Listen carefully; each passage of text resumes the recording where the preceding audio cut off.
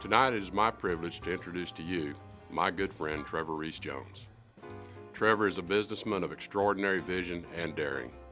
He's an entrepreneur whose efforts have not only helped transform the U.S. energy industry, they've unlocked new supplies of energy which are transforming our nation and the world for the better. Trevor's also a remarkable citizen who has spent his life giving to others. His faithful service began in scouting and led to the rank of Eagle Scout. Today, through the generosity of their philanthropy, he and his wife Jan bring hope to children in need, both here and abroad. Trevor is an outstanding inductee to the Texas Business Hall of Fame. Welcome, Trevor Rees Jones. It's possible that Trevor Rees Jones' career is a result of serendipity. After all, if it weren't for the clients he represented as a bankruptcy attorney for the oil and gas industry, his story might be completely different. So in 1984, he left the law firm behind and took off to drill for oil. When I left the law firm where I was working and went into the oil and gas business, I say went into the oil and gas business, I had to create my job. I mean, I didn't join another firm. I just went out as a little independent, putting deals together on my own.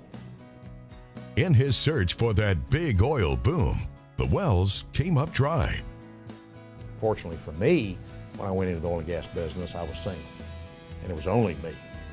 So if I was going to set anybody on fire, it was myself. I did get pretty proficient at setting myself on fire for probably 10 years or better in the oil and gas business.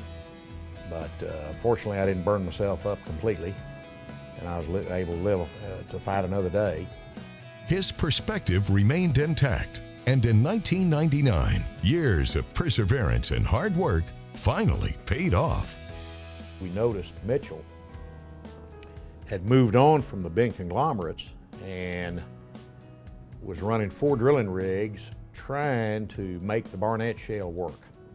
This was an unconventional reservoir, being a shale that held a tremendous amount of natural gas reserves, and if he could only figure out how to frack that rock and get that gas, there was a tremendous resource base to produce. And we were fortunate to be there and shift our attention to the Barnett Shale in 1999, and the rest is history. It's completely revolutionized a 150-year-old business. His remarkable accomplishments in the Barnett Shale field catapulted his career to historical levels. He controls the activity of millions of oil and gas acres throughout the United States. He listens, and I think he has great judgment in making business decisions, and he's curious. He's always trying to figure out how he can do something better. He is passionate about the integrity of the oil and gas business and its positive impact on our lives.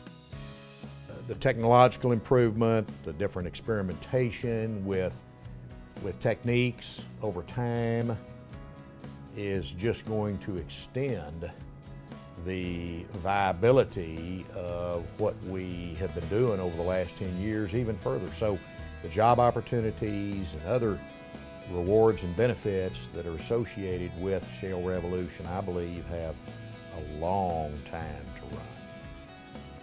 He and his wife Jan extend their good fortune to others through the Rees Jones Foundation.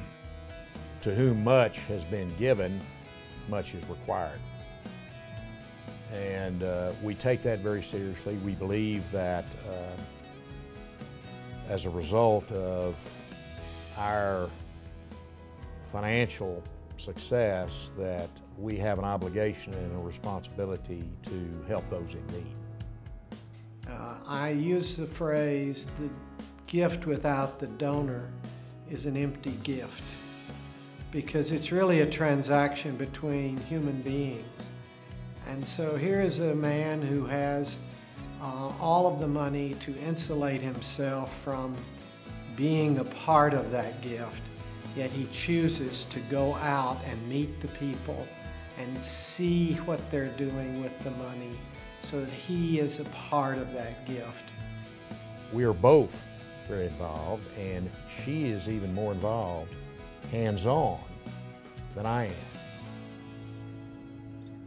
And it's our hope that our two sons, who are currently 25 and 22 years old, become very interested and wish to carry on the work we've begun for many years ahead. That feeling for humanity is really a special quality that goes into being successful in life as well as in business. I think he is the happiest when he's with his family and also with his friends, but he puts his family first, and I think that's reflective of who he is as a person and his heart. He is honest and straightforward, and if I had to be in a foxhole with someone, I'd want to be with Trevor. He'd cover you all the way, and I trust him greatly.